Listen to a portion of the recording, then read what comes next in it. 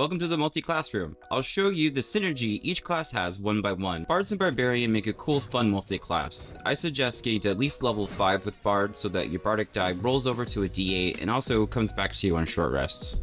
What's cool with the Barbarian or Scald build is that even though you can't cast spells while you're raging, you can use your inspiration, so you get to choose whether you want to be better with support with the Valor College or more focused on damage with the Sword College.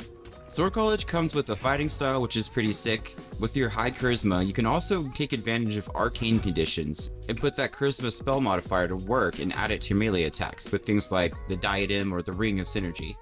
I mean, that's a plus 3 to 5 damage each hit. On top of that, you could use dual wielding fighting styles and just go crazy.